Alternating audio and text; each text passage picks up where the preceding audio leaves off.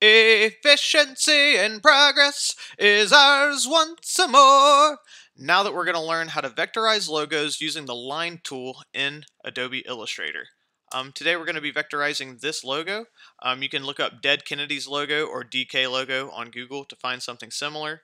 If you zoom in, it gets kind of grainy, and a lot of clients will ask you to vectorize their logos, especially if they don't have a vector of it. So this is an applicable skill that you can use in your graphic design profession. So let's get started. I'm just going to go to File, New. I'm going to type in DK logo for my name. For the width and the height, I'm going to choose 1000 pixels by 1000 pixels. You can change your units here. Everything else is pretty much default. Click Create. Okay. If you want your artboard and a workspace to look like mine, you can just go to Window, Workspace, and hit Essentials Classic. I'm going to hit Reset, just so this is what you're going to see if you do that. Okay, I'm going to go ahead and place my photo by going to File, Place. You can just download the same image off of Google. That's where I got it. I'm just going to click and drag it to kind of the center. Okay, I want to lock this here, so I'm going to go to Object, Lock, Selection, or you can hit Command 2 with this highlighted. And now I can't really move it around anywhere. Okay, so we're just going to use, again, just the line segment tool. It's kind of an underused tool. If you double click, make sure the fill line is checked off. Yeah, we don't really need any of these, but yeah, just so you can see the options. Yeah, that's what they need to be. And I don't want the line segment to fill white. I just want kind of a pink stroke, so I'm just going to hit None on the fill and just highlight the stroke. I'm just going to go to this magenta here. So now when I draw a line, yeah, it should look something like that. Okay. So again, yeah, we're just using the line segment tool. We're not going to worry about the shape. We'll do the circle at the end.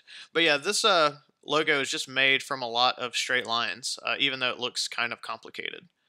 So yeah, there is kind of a center. It's wanting to tell us the center's here. We're just going to draw it from the center of the actual logo. And yeah, I'm just going to draw just kind of in the center of this black line that goes out there. That looks pretty good. If you want to change it, you can go to the direct select. You can zoom in, highlight those.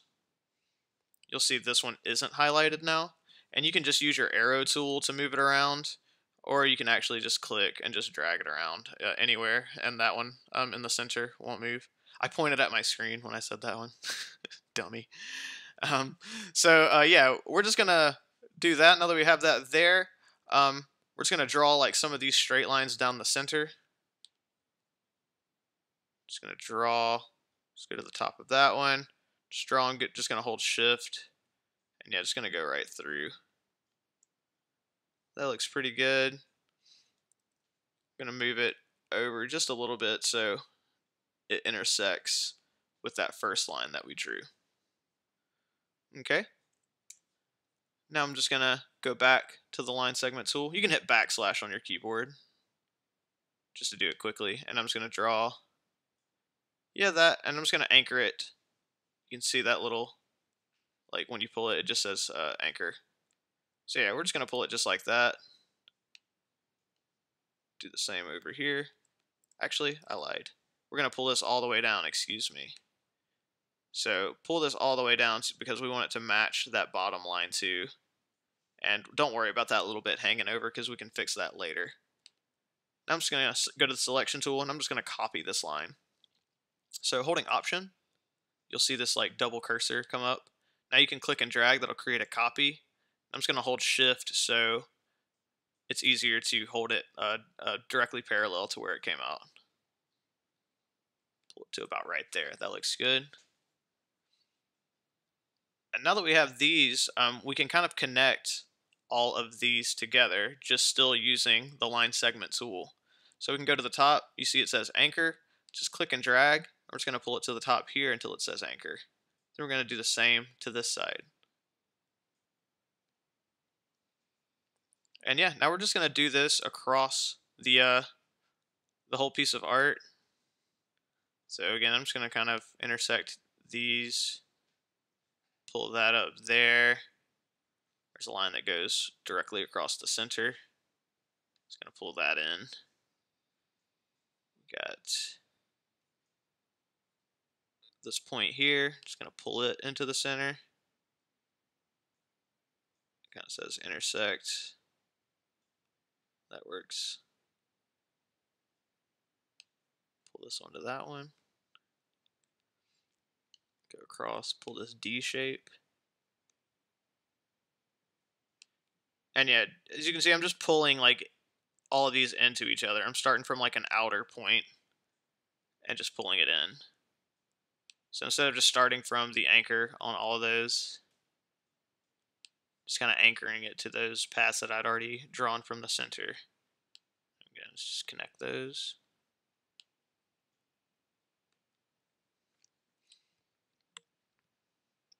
Pull it from this one now. Pull that. Kind of hits that path. And pull the center one all the way to these. And yeah, I can kind of just pull the corners to make that little beveled like sword shape. And do it down here. Do those pretty quick. Just think I just have my D shape left.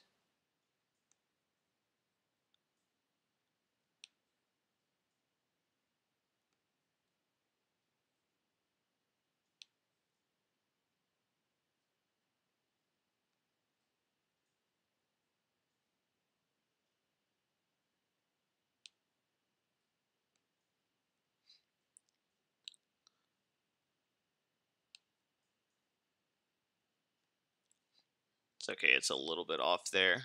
Those shapes are gonna meet, so kind of making it just a little more symmetrical.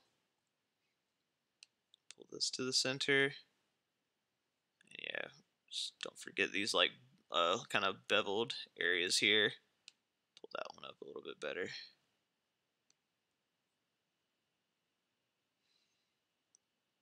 Okay, I might have missed one in there. I'm gonna look at it real quick. Think we got them. It might be, let me take away this shape. So go to object, we're gonna unlock that back shape.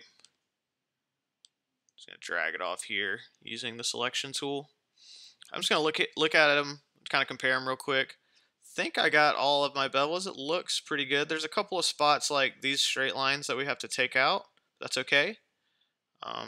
Forgot one line here. This one we're not gonna worry about, but we are gonna pull this one into there. Because yeah, we need this bevel to change. But this actually is one black shape, so we're not gonna worry about that one.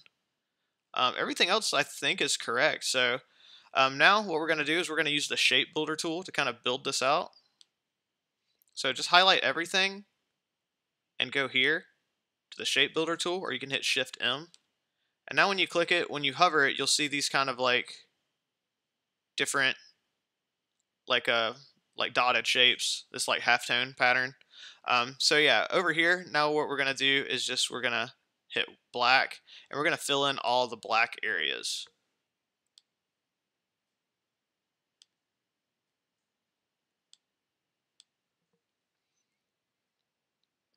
Kind of it goes too much there, so we gotta fix something. Looks like, okay, it looks like this didn't get pulled all the way, so let's just go back out.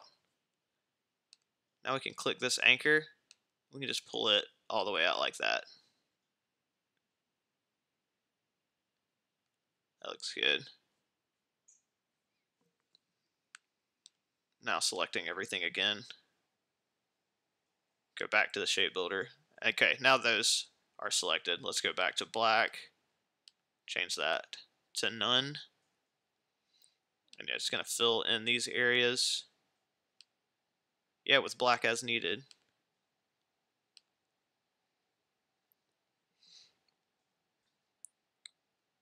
I think that's it. Yeah, that looks pretty good. We don't need some of these like pink shapes here. So just hold Option and you'll see that minus, and you can take away those pink shapes or pink lines that we don't need. Just like that. There it is. That looks better. Now we're still in Shape Builder, so just go to white We can fill in these areas with white. Oh, I still see some lines here that we don't need. Thought I got them. Anyway, there we go.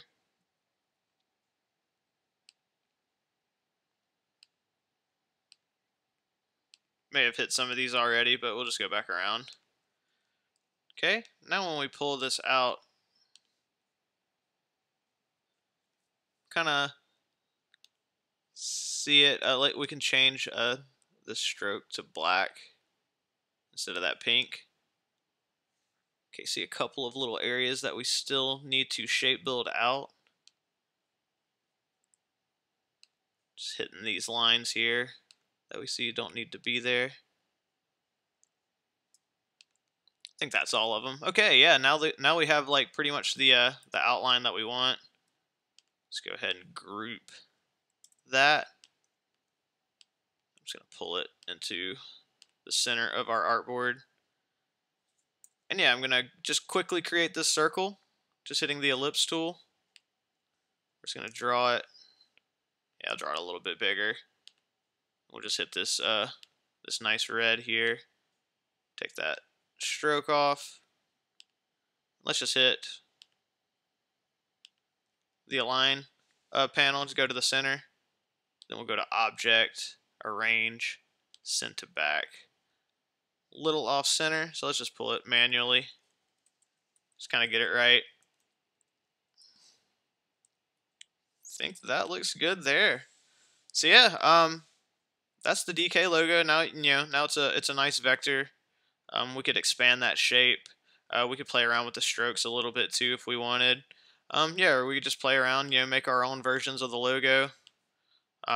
Do all types of cool stuff, If you want to do like a Pride Month, like a DK logo, just go to gradients, spectrums, do fun stuff like that. I don't think Jello would be against anything like that.